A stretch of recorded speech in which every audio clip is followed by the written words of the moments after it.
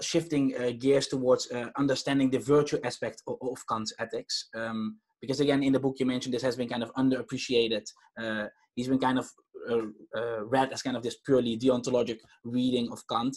And you do think that there is this fundamental place for virtue. So maybe you can elaborate a little bit how you see virtue playing a role in Kant's ethics and how it has been underappreciated and why so. Well, some of my earliest work on Kant was on what I claimed was the virtue ethics dimension of his moral philosophy. I mean, he wrote a book called The Doctrine of Virtue. It's the second half of his Metaphysics of Morals. And the issue of developing one's moral character is clearly fundamental to Kant's moral philosophy. And this concern with character, what should I be like as a person? How should I live? Is one of the key markers of virtue ethics. The focus again is on the broader, bigger question of how should I live? What sort of person should I be? Rather than on more specific questions about which rule or principle should I use in this particular difficult situation that I'm in order to figure out how to act. But having said that, a couple provisos should also be inserted. I do think Kant has a virtue ethics, but it's not an orthodox Aristotelian type virtue ethics. And most of the contemporary revivals of virtue ethics do track back to Aristotle. Not all of them, but most of them. Kant's virtue ethics, well, it's a little darker, if you will. He's got a much different picture of human nature than I think most other virtue ethicists do. And yes, it is, if you will, a more deontological virtue ethics. Kant defines virtue as one's strength of will in being able to fulfill one's duties.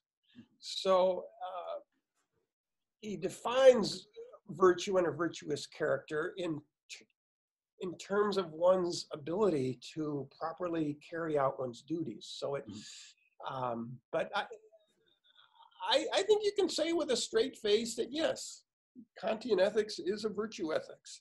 And it was my early work in Kant's virtue ethics that in turn led me to do a much longer and more sustained investigation into his anthropology and his account of human nature.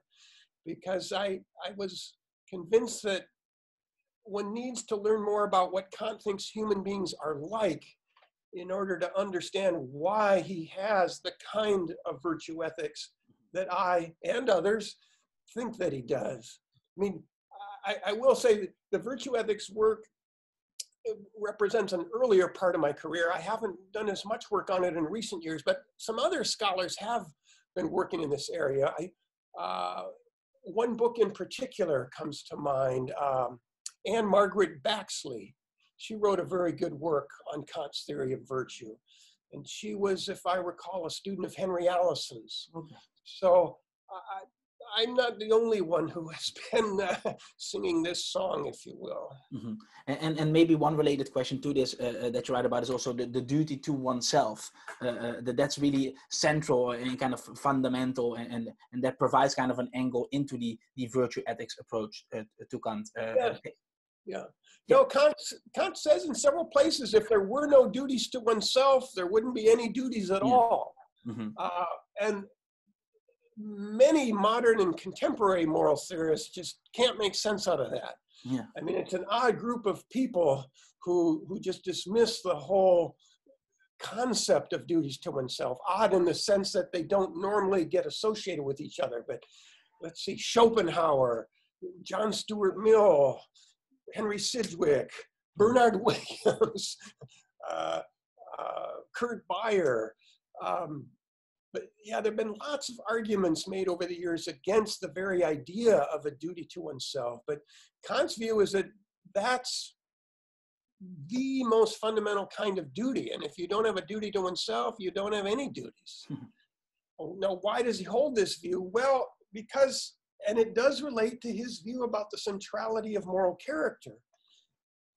The first task in ethics is to work on oneself, to develop one's character, to learn how to constrain one's emotions and feelings and to listen to reason so that one can do what the moral law demands of oneself. And unless and until you've got that kind of self-constraint and control, you're not going to be able to carry out any duties whatsoever.